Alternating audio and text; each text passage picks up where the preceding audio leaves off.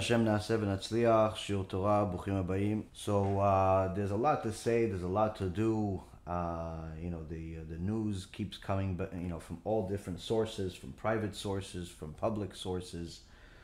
And it's interesting that in this week's parasha, parashat Matot Maaseh, it's 2 parasha week. In the first paragraph in the book of Numbers, chapter 30, verse number 3, says, "Kekol hayotze mipiv ya'aseh," that a person, if a man will take a vow to Hashem and swear on oath to establish a prohibition upon himself, he shall not desecrate his word. According to whatever comes from his mouth, he shall do. The last part, that is what I read in Hebrew. From here we learn that the things that a person says hold a lot of weight in Shamayim. Whatever you say, you have to do it. You have to do it. Now, interestingly, we all know that sometimes we talk nonsense. We say things that are incorrect. We sometimes say things that are deceitful, sometimes outright lies. We say things that are wrong. And for this we pray. For this we pray every single day at the end of Amidah. The end of Amidah says, Eloi netzol leshoni mira, v'siftotai medaber mirma. That after everything we've prayed in Amidah, after at the end, right before you take the 3 steps back and you say, Oseh shalom imromav, there's a whole paragraph. That's a custom of Israel to do it, where you say to HaKadosh Baruch Hu, my God, please guard my tongue from evil, netzol leshoni mira, and my lips from speaking deceitfully.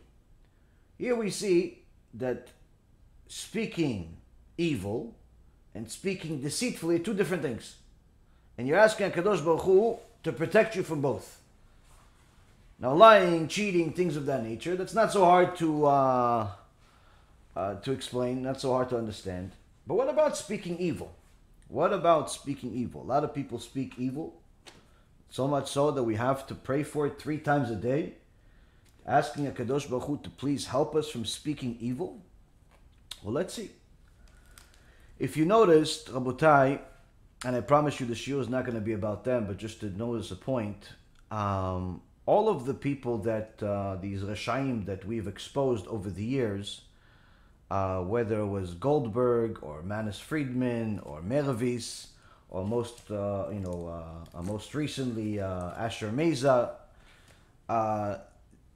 generally speaking, the one common denominator among all of them, aside from their deceit and their lashon hara and their all types of heresy and so on, some common denominator that perhaps some of you were clever enough to notice is that after we exposed all of the skeletons that they were hiding in their closets, in their lectures, where some of their videos would be good, but inside each video there would be some form of heresy. Generally speaking, it wasn't the whole thing that was bad. It was usually, a few moments within, some more, some less. Some are experts at it, so like Manis Friedman, that literally every other sentence is something problematic, but nonetheless, it looks great for most people that don't know the difference between what is the Torah and what is philosophy of his mind. But nonetheless, the one thing that I've noticed is that after we've exposed each one of them, they all got worse. Meaning, their heresy and their just manic behavior and antithetical to the Torah type of behavior got much worse after we exposed them. Now you would say, well, so maybe you shouldn't expose people because they're getting worse. Opposite. Why? The Torah is compared to, by the sages, as an analogy, they're compared to water. Now, if you live in Florida where it rains simply like half the year here, or at least it seems like it, you notice that it rains. And what happens when it rains? All of the creatures come out. The worms come out of the ground, the frogs, the toads. You have like a little jungle outside of your door.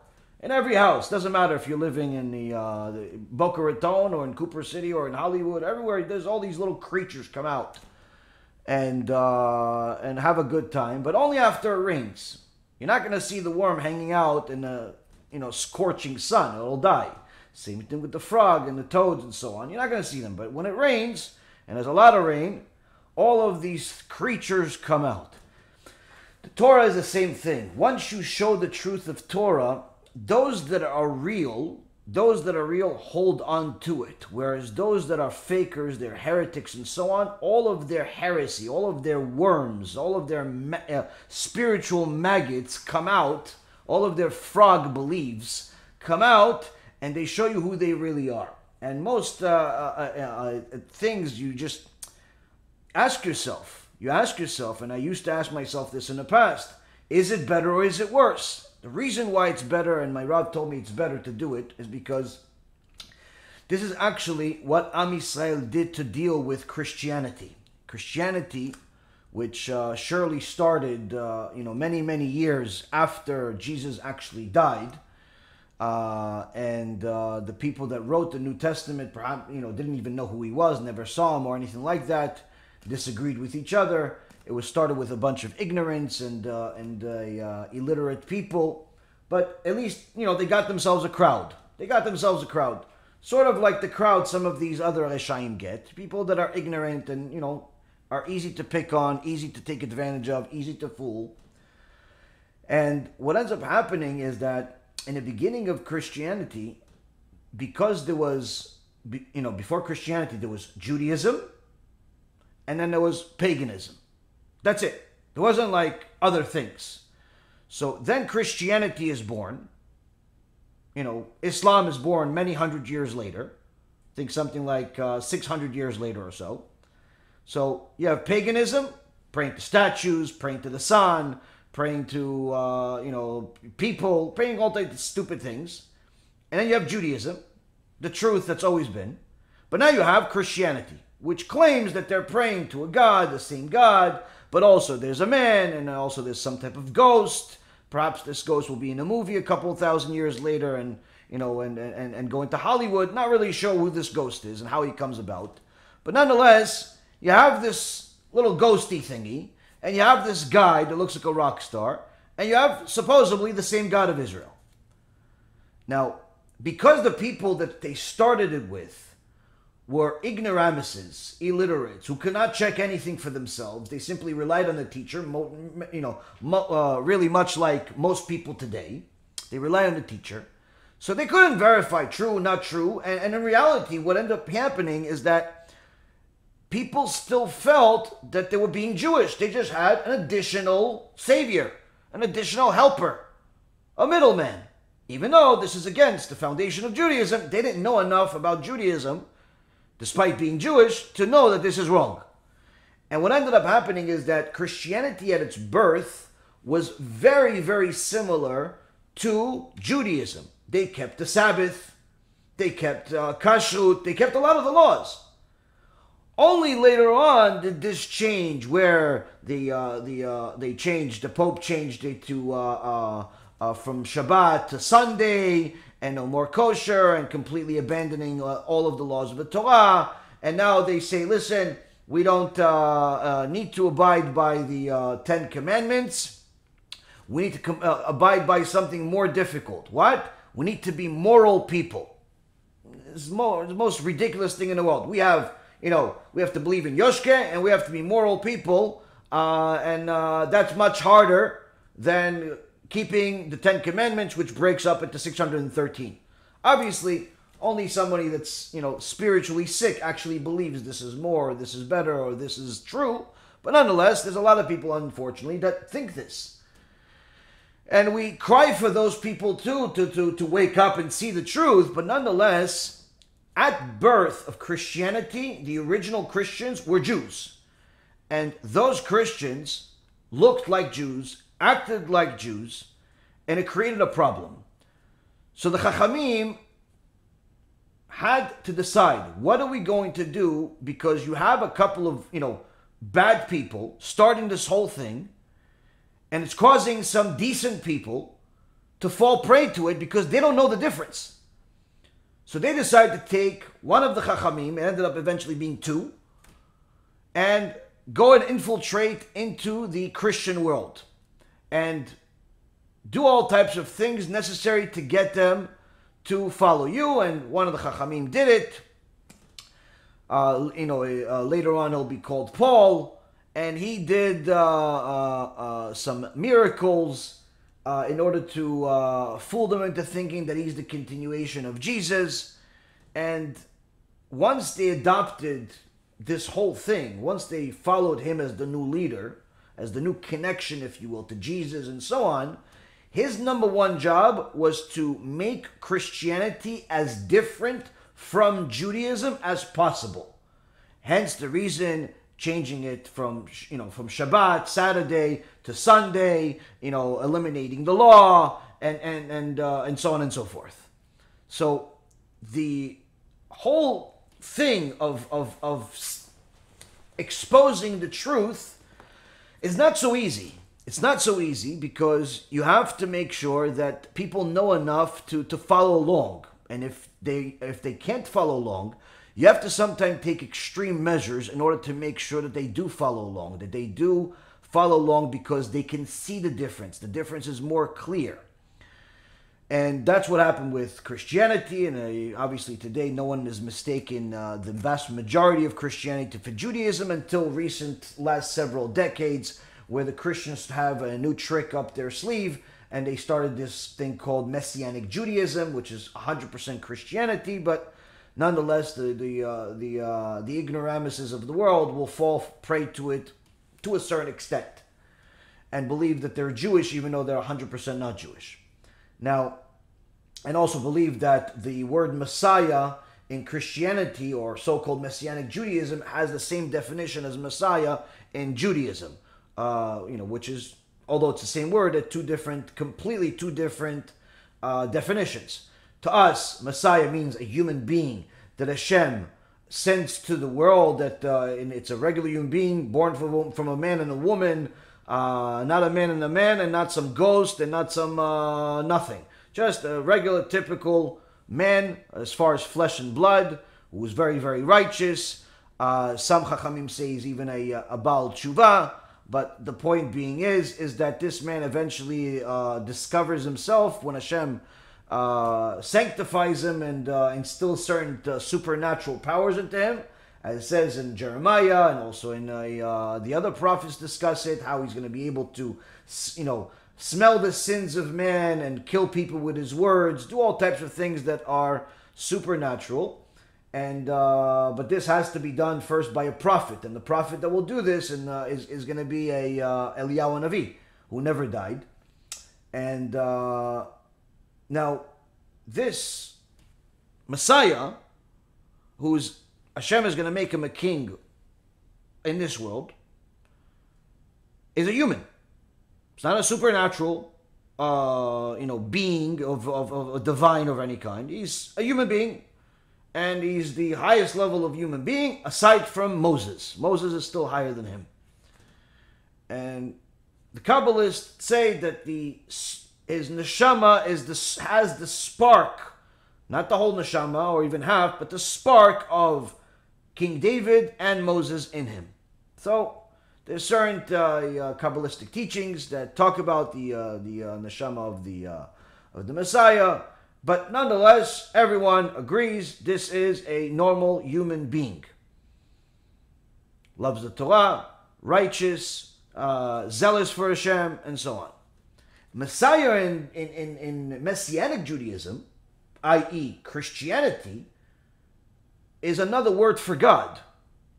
That's what it means according to their testament. Anyone that's a Christian is a Christian because of the New Testament. And the New Testament says that Jesus is part of God, or is God, or whatever some idolatrous belief they have. That's why we consider it idolatry. And the Rambam paskins that Christianity is 100% idolatry. Now, so when a person is unaware of this, they think, oh, what's the big deal if I believe that Jesus is the Messiah? Just like some Chabadniks believe that the Lubavitcher Rebbe, alav shalom, is also the Messiah, and some other people believe other people are the Messiah. Isn't it all the same thing? No, it's not the same thing. It's not the same thing. They're all wrong, but nonetheless, it's not the same thing. Why? Because the Messiah in Christianity is another word for God. This is a fact. It's not a opinion. It's a fact. It's in their New Testament. It's in their book. If your friend that's a Christian or family member that's a Christian believes that Yoshke was not God, then he doesn't believe in the New Testament. He has a different religion. He has a different religion. So if you already have a different religion, why don't you just adopt Judaism completely and abandon idolatry altogether? I'm not really understanding why people do that, but nonetheless, sometimes people get, hung on specific things. But the key is that we know as Jews what is the foundation of Judaism based on our Torah and the works of our sages and so on. And in the Christian world, they know more or less their foundational beliefs, if you will, is really predominantly based on believing in Yoshke, and that he's going to simply allow you to make every single crime under the sun. As long as you believe in him, you'll be saved somehow. So in essence, it's an open ticket to criminality, but that's unfortunately their beliefs. But it's important that people know that there's a difference. With the wicked people that we've exposed, in the beginning, when we first exposed them, it was very hard for people to tell the difference. Why? Because he's a rabbi, or holds himself as a rabbi because that's the title that is there before his name. And he's a rabbi because that's the title before his name. He speaks about Judaism, and he speaks about Judaism. He covers his head, and he covers his head. He, says that Judaism is great, and he says Judaism is great. He says God is one, and he says God is one, and so on and so forth. So on the surface, it looks the same. But that's why it needed to be exposed. Because when we showed the different clips of different forms of heresies that these people talked about and so on, people started noticing, oh, okay, there's a problem. There's a problem, or maybe it's taken out of context, and some people would be detailed enough to actually go see the entire video and see the truth and see that the clip is actually an understatement. They're actually much worse than what we said. And but they didn't even have to do that. Why? Because these people, after we've exposed them, the more effective it was, the worse they got. The worse their foreign beliefs got, the more adamant they were about their foreign beliefs. And this happened again with Asher Meza, which just literally in the last 24 hours made a video, wrote comments, and stated this a couple of times. I'm not sure if he stated it in the past also. I doubt it. But he outright says, there is no consequence for not keeping Torah if you don't live in Israel. Meaning, according to Asher Meza's religion, it's not Judaism. He just calls it Judaism, just like the Christians call the Messiah, God, and God Messiah, and we call Messiah as a human being. Same thing with Meza. He says that according to him, and there is no source on planet Earth that will ever say such a thing other than him, that you don't need to keep the Torah and the mitzvot in the Galut. He says you should, but you don't have to. And there's no consequence whatsoever of not keeping the Torah and the Galut. The Torah doesn't mention any. It wasn't part of the agreement according to him. All you have to worry about is ethics. God holds ethics.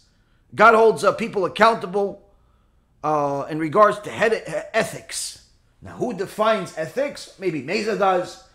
Maybe his friends do at the Freemasons, or perhaps the Proud Boys, or maybe his bike club. Not really sure who holds the ethics committee. Haven't been notified yet. But nonetheless, he says Torah is only for people that live in Israel. Which means that, according to him, all of the Jews that live outside of Israel, including himself, can desecrate Shabbat, can eat taref, can simply do whatever they want, marry non-Jews. They can do whatever they want according to him.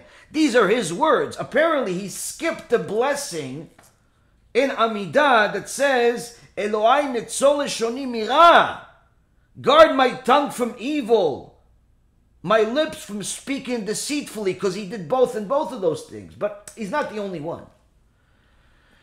There's a wicked, evil man that is in the Israeli government, the finance minister, named Avigdor Lieberman, Yimach Shemo v'Zichro, who is Safek Jewish. I'm not really sure if he's even Jewish, Bechlal. I highly doubt he is.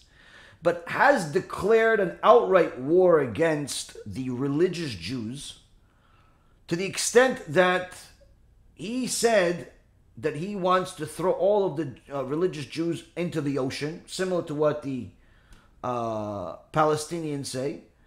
Has campaigns when he was running for prime minister that were very, very similar statements to Hitler, Adolf Hitler, the Nazi that, annihilated 6 million Jews. And he has this hatred for Jews that is unlike pretty much anybody else. Even the Arabs don't hate us as much as this guy does. Perhaps it's the verse, that the prophet says, your conquerors, your destroyers will come from within you, is being fulfilled by Lieberman and his friends, but much more with him. Today it was announced that this finance minister, Lieberman, is taking another shot at the religious community, where it bothered him that some of the religious people study Torah for a living, and only one of the parents, one of the spouses, works. And yet, they get a financial incentive from the government, like many other people, that they take advantage of, which is that there is a daycare service that they get $300 a month for. $300 a month for anyone that lives on planet Earth is not much money.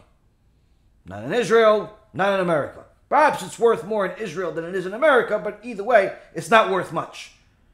Nonetheless, he's bothered that this family, that only one parent works, gets $300 a month from the government for daycare, and now he's making 18,000 and some say 24,000 families simply either decide that the husband is going to leave the kollel, stop learning Torah, or give up on the $300 a month. Now, all of the other parents that are not religious, the Arabs, everybody else, no, that's not on his agenda. He doesn't care about them. In fact, he gives them much more money. The government gives them a lot more money. But his focus has always been about the religious people. And many people that are ignorant and that are full of hatred for the Torah and for Hashem and for rules usually jump to the conclusion that the religious people are, feeding off of the government. They're milking everybody. They don't work. They don't do anything, and so on and so forth. And one of the main people that does this is Lieberman. But the truth is very, very different than the words. In several lectures, videos that were published by Rabbi Zamir Cohen and Hidabrut, articles online by news networks and so on, they've actually reported the actual real numbers. The government reports the numbers and so on. Now, most people don't necessarily read this stuff, either because they're not financially savvy, they're not interested, they don't have time. So most people are falling for the false words of Lieberman and the people like him that say that the religious people don't work and they milk the government and they take advantage of them and they this and they that, when the truth is not only this, but it's actually the opposite. Meaning that the secular world, especially in Israel, benefits a lot more from the religious people than the religious people benefit from them. And I'm not talking about spiritually of how the whole country exists just because of the religious people learning Torah and so on. That's obviously a completely different issue. I'm talking about money. I spent almost 20 years on Wall Street. I don't believe anybody can really debate me on the issues of money and finance and things of that nature. I spent a lot of time doing a lot of big work. I did something around $1 billion in transactions over my career. $1 billion is a lot of money. So I think I know a few things about companies, about reading balance sheets and so on and so forth. And the beautiful part is, this is not even something that requires an expert. This just requires a brain that works. Let's see what the truth really is. Lieberman says that giving a religious person $300 a month is killing the government. Killing the government. He has to stop it. And the vast majority of these 20,000 or so families will have to stop getting this financial incentive if they want the husband to continue learning Torah. Only something around 10% of them are both parents are working. So he has an argument here that, see, look, only one parent is working. The other one is milking off of the government, right? Let's see. Statistics that came out from the Israeli government itself reported that in Israel, 78% of the secular people work. Versus in the Charedi world, religious world, 61% work. Meaning, we're not talking about 0% work. In fact, we're not even talking about a significant difference. We're talking about a 17% difference. 78% of secular, 61% of Charedi. Now, this 17% is not a big difference, but it's actually even smaller than you can imagine. And the reason why is because out of all of Israel, according to their statistics, only 12% of the population are actually Charedim, religious Jews. 12%. 70% are secular, 21% are Arabs. So you have yourself, almost 70% are secular, 21% are Arabs, meaning that there's more Arabs than there are religious people. So this 17% is not like millions and millions and millions of people. If, let's say, there's 10 million people that are in Israel together, 1.2 million are religious. That's it. And out of that 1.2 million, 17% are not working. They are working, they're learning Torah, but they're not working in a traditional economy of commerce and lawyers and doctors and so on and so on. 17%. So you're talking about, rough estimate, let's call it 200,000 people. That's it. The whole craziness of billions of dollars and anarchy in the entire country is over a couple of 100,000 people. Less than 2% of the entire population. He's saying that 2% of the entire population is killing the other 98%. Let's see if they are. Let's see if they are. Now, if you really look at the religious community, you'll find that most of them work, well over half, like I said, 61%.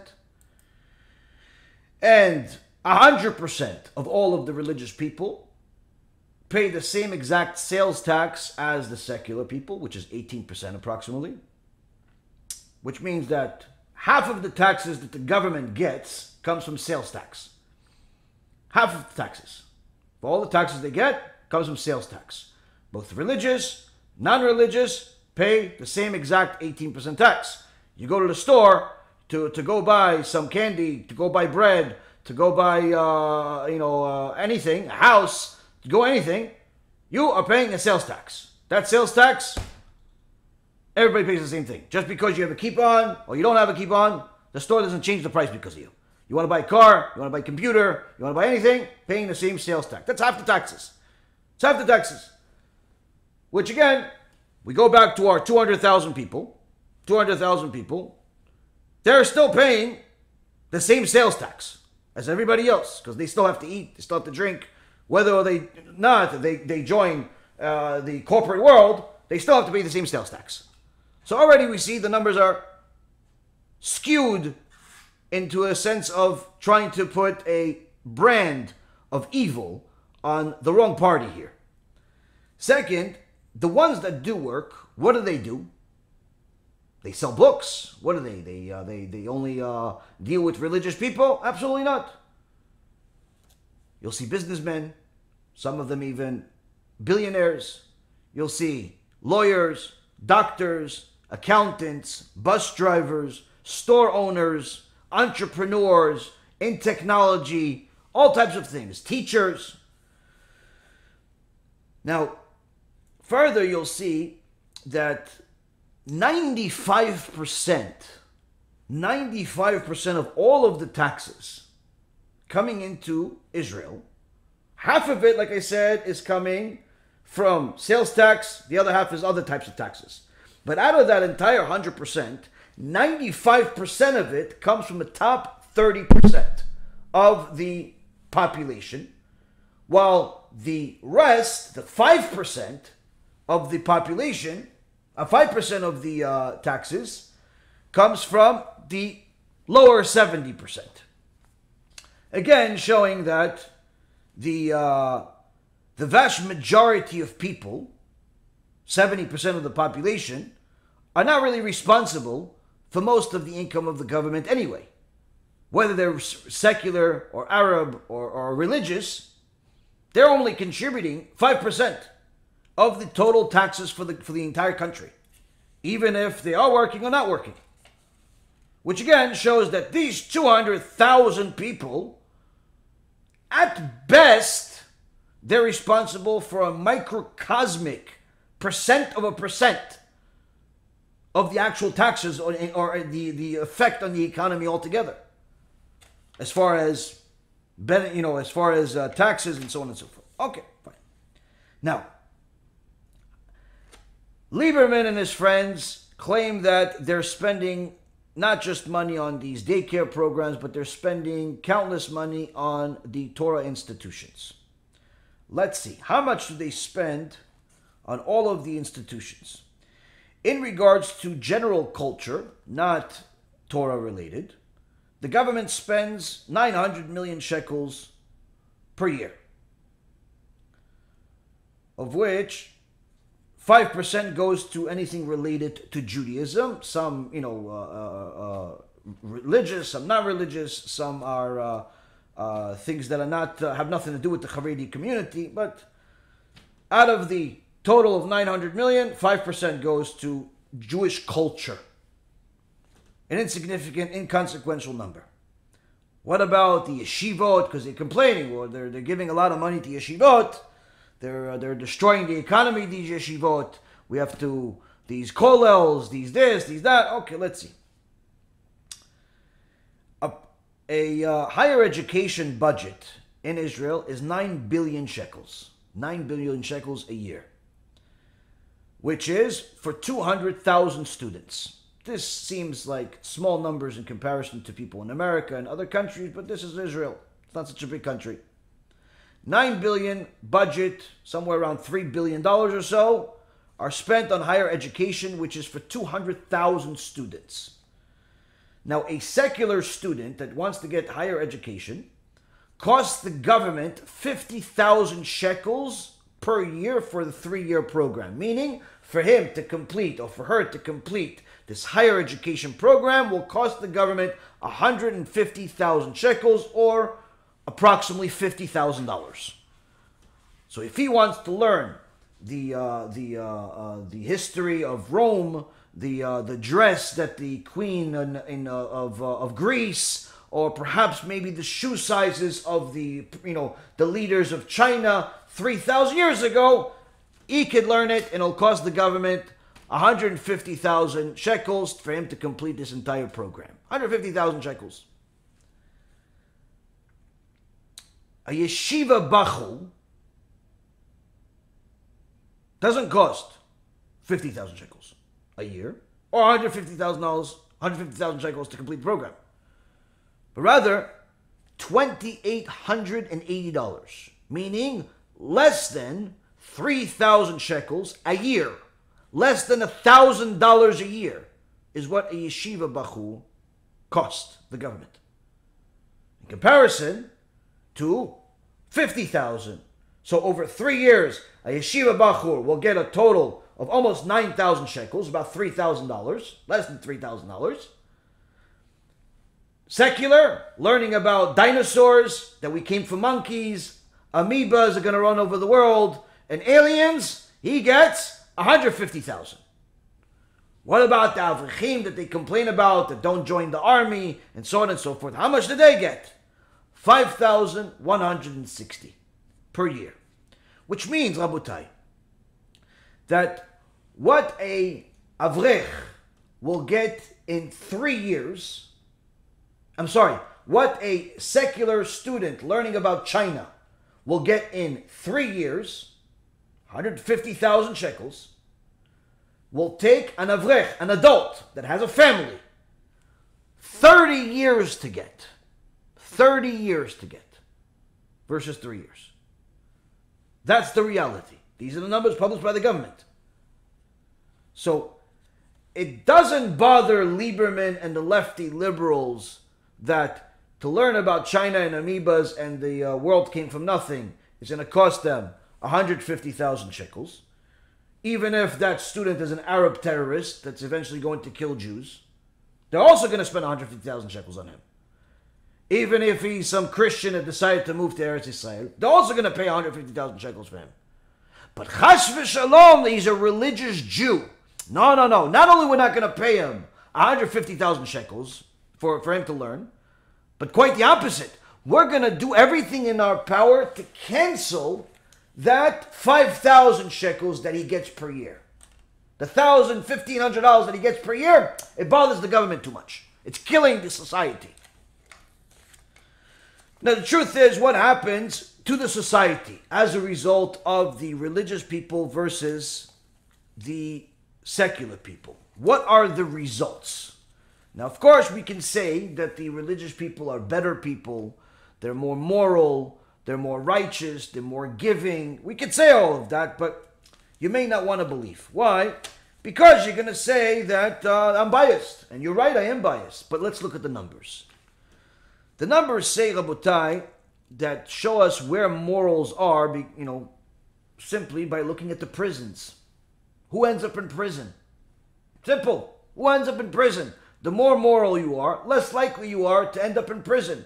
If you teach your kid that he has to honor his parents and it's an obligation from God, if you teach your kid that he's not even allowed to sit in his father's chair, if you teach your kid that he has to be giving and he has to love other Jews and he has to help and he has to be polite and he has to be afraid of God and not make certain sins, versus if you teach your kid, do whatever you want, just don't get caught. Go play video games that kill people, that's not such a problem. There's nothing wrong with it. If you steal, just make sure you don't get caught. If you want to act like husband and wife with somebody else's daughter, go ahead and do it. It's a cute thing. We like to see 12-year-olds have babies. Even though you're going to abandon her 2 minutes after you had your pleasure. And so on and so forth. You see it. If you want to do some drugs, listen, just don't do too much. You don't die because it's going to cost us a lot of money to bury you. If you want to sell drugs, sell it for a good price. You have a lot of customers.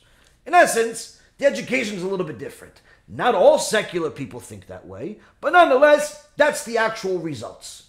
Whether they are educated that way by their parents or by society, that's the actual results. How do I know that's results?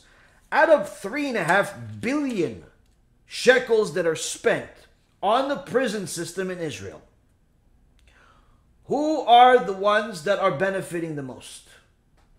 It surely isn't the religious people. Why? 64.5% of the inmates are secular people. 33% are Arabs. We are now at 97.5%. Only 2.2% of all of the inmates in prisons are Charedi people. Which means that while you may want to complain that out of the $3.5 billion, a billion shekels, 70 million is going to the religious people, you can't really claim that. Why? Because over 2 billion goes to the religious, to the secular, and over a billion goes to the Arabs. You're going to complain about 70 million? I don't think so. Especially since you're doing society a favor by removing these Arabs and these criminals from society. Now, That's one way to show who's more moral. Another way is to see what we spend our time. Where is the money of the government going? The government spent 94.9 million on theater, 79.5 million on movies, 64.9 million on music, 10.5 million on Arab culture,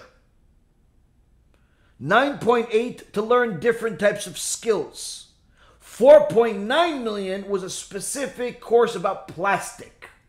You want to learn about different types of plastics? Government's willing to pay, and does pay, almost 5 million shekels a year just for you to go learn about these plastic. It's a useful talent.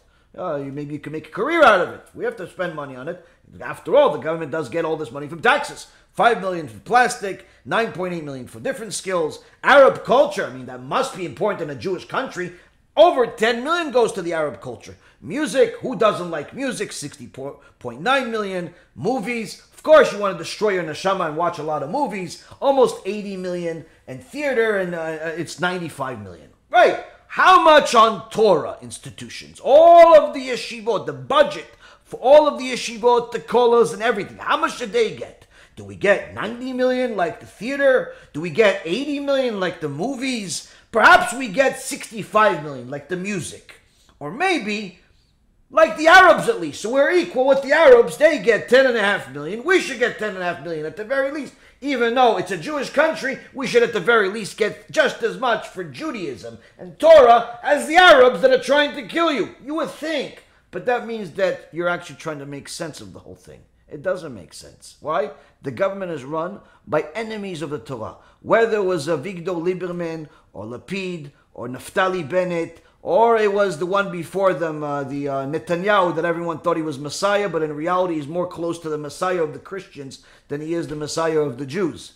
Why? The budget for Torah institutions in total, 8.3 million. That means, Rabotai, that all of the Torah institutions in Israel, in total, get 8.3 million. We get just a little bit more than plastic. Less than any other skill, less than the Arabs, not even 10%, not even 10% of what they spend on theater, approximately 10% of what they spend on music, and a little bit more than that than they spent on movies.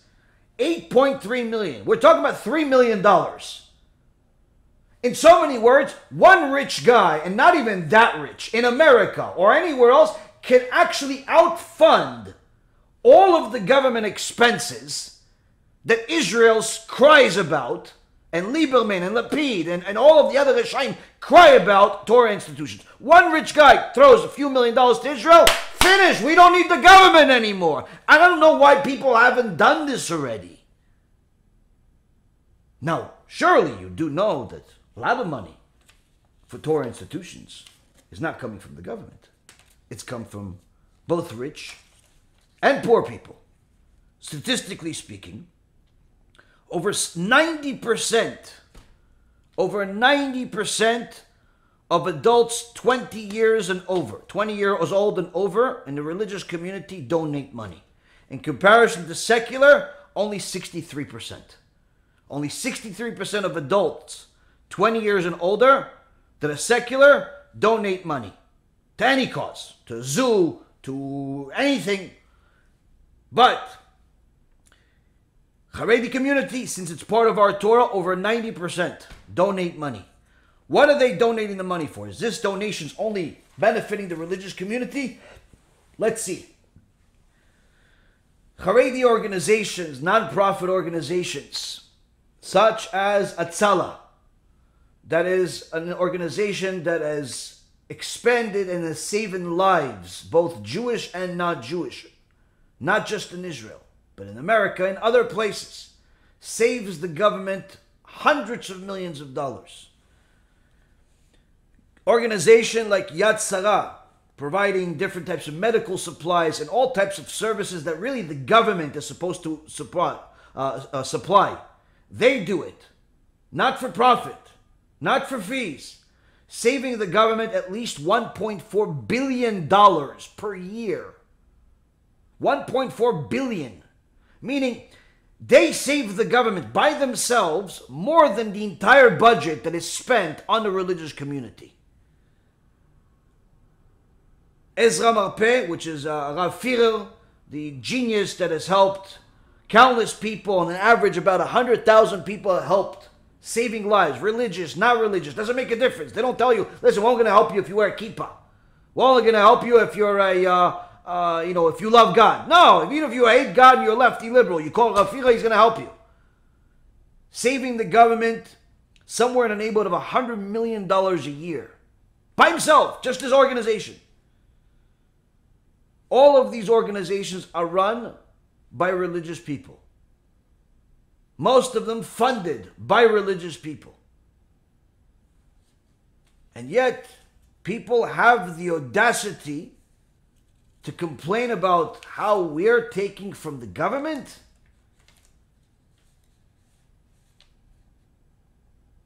When was the last time Atzala asked anybody if they're religious or not? I'll tell you, never. When was the last time any of the organizations that's providing literally tons and tons of food to poor people asked them if they're religious or not? Never. Our 10,000 people that we've already fed this year in Israel, we're on pace to feed almost 20,000 people this year. We try to cater to religious people, but we don't ask them if they're not religious. They still get food. If they have a health issue, we still help. And we're not even based in Israel. Literally, the amount of money that the religious community contributes to society in Israel and other places far, far surpasses any type of financial benefit that any government, including America, including Israel, and combining them, could ever offer them in return. The problem is, Rabotai, is that sometimes there are certain people in the religious community that make a mistake which we're all judged for. They take advantage of programs for their own greed, even if they don't need to. Whether it's welfare or getting different money for their schools and different types of things that are simply not necessary. The smartest community in America, in my opinion, is the Satmar community. Not because they have the most amount of scholars, I have no way of knowing that. Not because they have the greatest Yirat Shamayim, also I have no way of knowing that. Surely they're righteous people, decent people, and so on. But for sure they're the smartest. How do I know? They don't use any government money. Not in Israel, not in America, not at all. And that's the reason their schools, their yeshivot, have never been threatened. But yet, modern Orthodox and other Chabad and other types of religious yeshivot in America and in Israel are literally threatened to get shut down every other day by some type of villain from somewhere. If we simply just stop taking government money, stop it. It's not even that much to begin with. There is a way to do it. That's why one of our ambitions, one of our dreams, and if Yirtzeh Hashem, the goal is for us to open a yeshiva that will not only accept all of these Jewish kids and make sure that they do tshuva and their family does tshuva and they have to be serious about it, but it's not going to be based on money. You know what it's going to be based on? Do you want to serve Hashem or not? One of the main things we're going to have, we're not going to take any government money. And even more so, one of our greatest ambitions is not even to take money from the people either. To make it 100% donor funded. If you have money and you happen to also attend the school, maybe you should donate if you can. You don't want to, don't. Similar to our organization, BeEzrat HaShem. We don't ask people for donations. As much as people think we're after money, I've never had a conversation with any one person about money. When people ask me, listen, can I call you about money? Can I want to donate? I say, I'm sorry, you could just donate online. No, but I don't want to talk about it. There's nothing for me to talk about money. You want to talk? You can send an assistant. She'll process your donation if you'd like. No, but I want to talk. I don't talk about money. Why? Simple. I talked about money for 20 years. I have no interest in talking about money. I'm not going to convince you to donate. It will never be. Why? No interest in doing it. No motivation to do it. Simply thinking that and believing that there's more downside than upside in doing it. If the rest of the leaders in the Jewish community would do the same, we'd have extraordinary results. Why? People like Lieberman will no longer be able to have any power over us. Now, of course, that's going to have to require all of the people that are doing better than others to contribute a lot more. And not wait for someone to knock on your door and say, oh, listen, we're raising some money for somebody that's sick, we're raising some money for yeshiva. Don't wait for the calls. You have money, go find a place to donate to. Just like you found a second house to buy, just like you found a vacation to go to, just like you found another piece of jewelry you don't need. Go find a place that qualifies to fit your agenda of what you want to help in the Torah world, and go do it. Stop waiting for people to ask you to donate. And if you have a lot of money, stop buying more businesses, stop buying more toys. Go publicize the Torah, save the Torah world from these reshaim. That's in reality one of the things that people need to do today. Why? Because so long as we take a single penny from the secular world, we will always be at their mercy. Even if it's not logical, even if it's outright evil, even if it's outright wrong, where they take a lot more from us money-wise. Billions and billions of dollars are taken from the religious people by the secular world, much more than we can ever imagine. The amount of benefit that the religious community gets from any government is literally a microcosm in comparison to the amount of benefits and money that the world gets, or the country gets, or the local community gets from those very same religious people, or their friends, or their family. If anybody would just simply look at the actual numbers, you would see it's literally an embarrassment for anyone to say this with a straight face, that the religious community at large is benefiting from people in any way, shape, or form. Surely you're always going to find a few mooches here and there that take advantage when they don't need to, take a welfare check even if they live in a $1 million mansion, take a government assistance even though they're the ones that should be assisting the world. Surely you're always going to find some clown that does this, but you're also going to find a bunch of those in the secular world. And a lot more in the secular world, hence the reason why over $2 billion is spent on keeping those secular people in jail. Perhaps if they increase the budget to $5 billion, maybe they could get them out of jail and actually to do tshuva by instituting programs like Rav Grossman's program that's been going on for the last 30 years. Notably the best jail program in the history of mankind, where literally the success rate of the prisoners that go to his program, Rav Grossman's program, and learn Torah every single day with the rabbi that they assign. Literally, the success ratio is out of this world. These people, not only they don't go back to jail,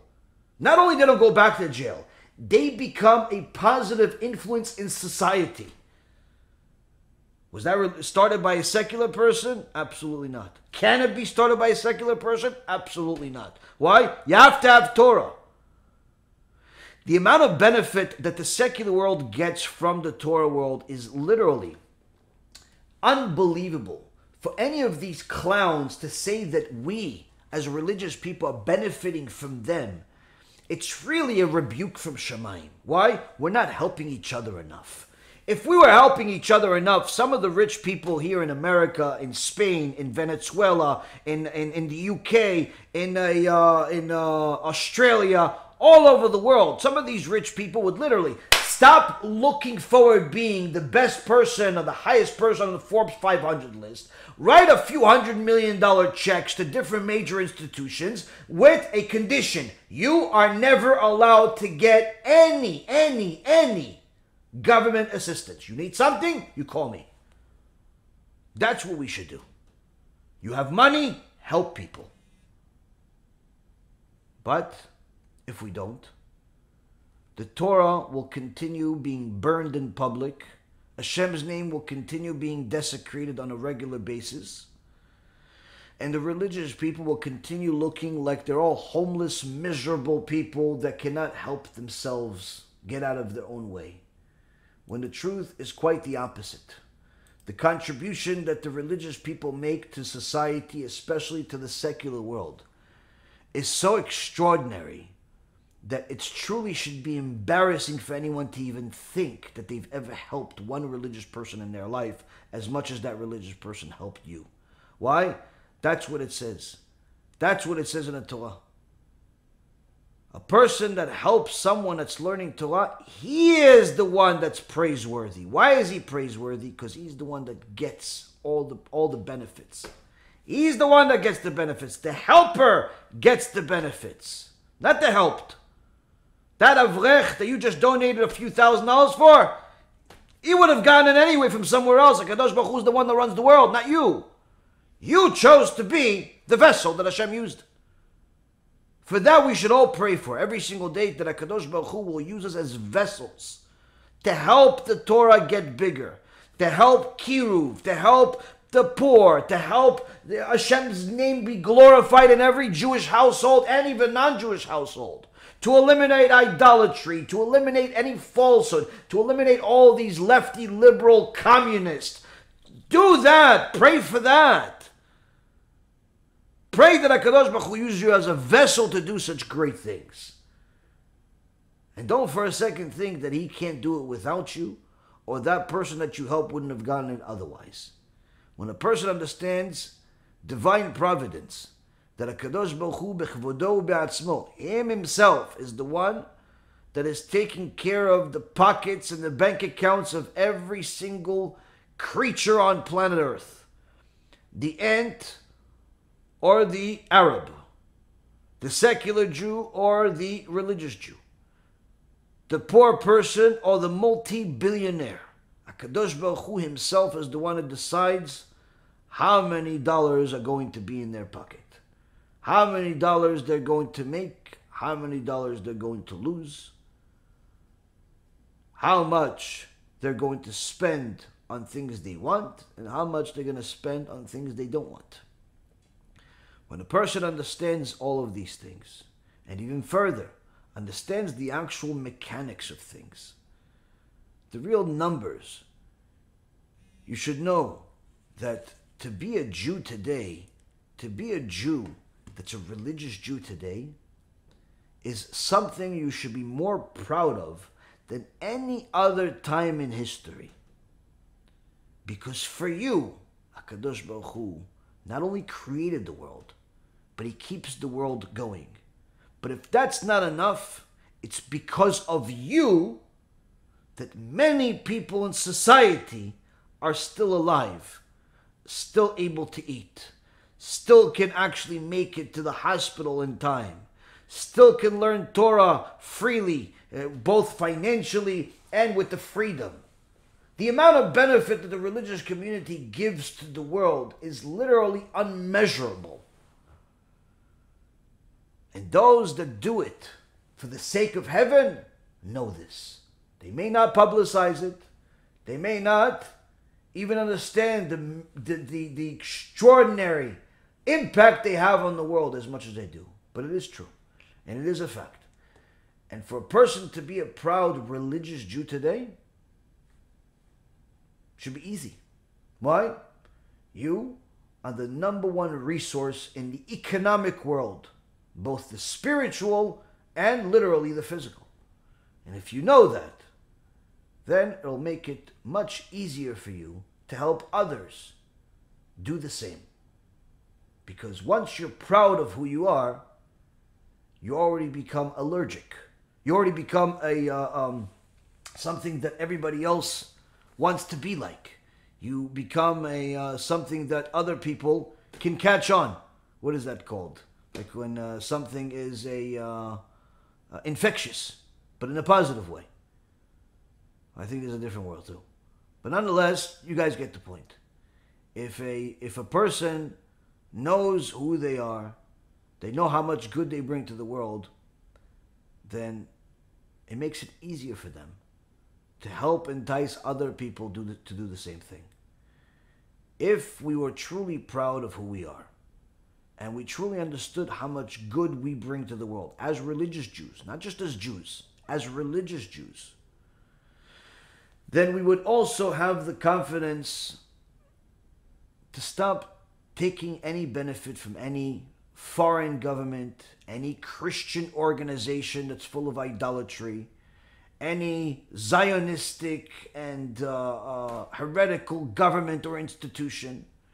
We'd simply have the emunah in HaKadosh Baruch Hu, that just like He allowed us to survive while destroying all of our enemies throughout all of the generations, and not only survive, He allowed us to prosper.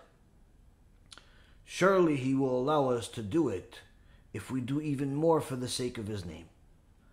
If each one of us starts acting like a proud Jew, we can in itself do a lot more kiruv, do a lot more Torah, do a lot more good in the world. Because now that you're proud of it, you're no longer hiding it, you're no longer sticking your head under some type of pillow as soon as some article comes out. You're no longer embarrassed to have a conversation. You're no longer defensive. You simply know where you stand. If a person knows where they stand, and they know that they are the ones that have the truth, the debate was already won. There's no point to have the debate anymore. You know you have the truth. What's the debate? Who has time for entertainment?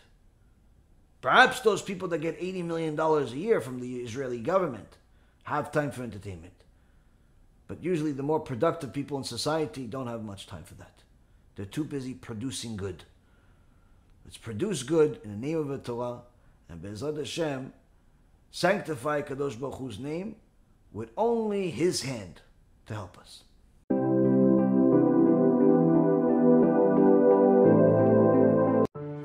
כחלק מהפעילות שלי בארגון בעזרת השם, הגענו לכאן לבית חולים לשמח ילדה מתוקה בת 7.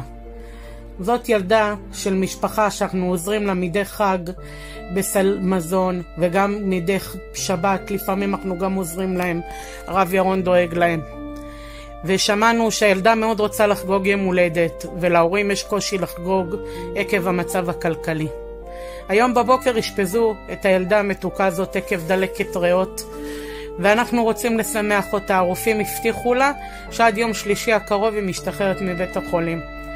לכן אני רוצה להודות לארגון בעזרת השם, לרב ירון, לרב כחלון, לרבנית כחלון, שאני שליחה ופעילה ומשמחת את המשפחות האלה בזכות הרבנים הקדושים האלה, בזכות בורא עולם ובזכות התורמים. תודה רבה, ואנחנו הולכים לשמח אותה עד לב השמיים.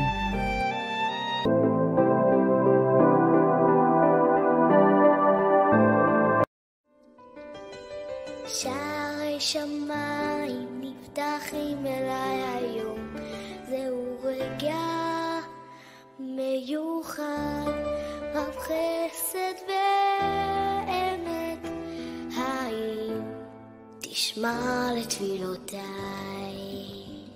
הנה אנחנו כאן חוגגים יום הולדת, ולא רק יום הולדת, גם מסיבת הודיה לילדה המתוקה הזאת, והאמא כאן איתי, והיא רוצה לספר את גודל הנס שקרה, אבל כמעט זה לא קרה, השם ישמור לא עלינו, והאמא פה איתי רוצה לספר. יש לה אסתמה כרונית כבר כמה שנים, וממש תפס אותה באמצע הלילה, ממש קוצר נשימה, ממש בקושי נשמה לי, והייתי צריכה להזמין אמבולנס, וממש היא הייתה אפילו בתוך אמבולנס, עד שהגיעה לבית חולים עם בלון חמצן, ממש המצב שלה ממש לא טוב. הרופאים אמרו שזה ממש היה הצלת חיים. מה הרופא אמר? שבעצם אם הייתם מפספסים? אם היינו מתקשרים יותר מאוחר, זה היה יכול לגרום במצב לא טוב בכלל. והיא הייתה 24 שעות עם בלון חמצן. ממש, היה אסור להוציא לה את זה. אז הנה היום אנחנו כאן לחגוג יום הולדת 7, נכון שרה היקרה? מודה גם לקדוש ברוך הוא ששמר עלייך. תודה, ותגידי תודה להשם, נכון? איך חמודה, היא מתרגשת. השם ביום ההולדת שלי צריך לברך את איתי היקרה שצרכה עבורי הברכות שבתורה. תודה.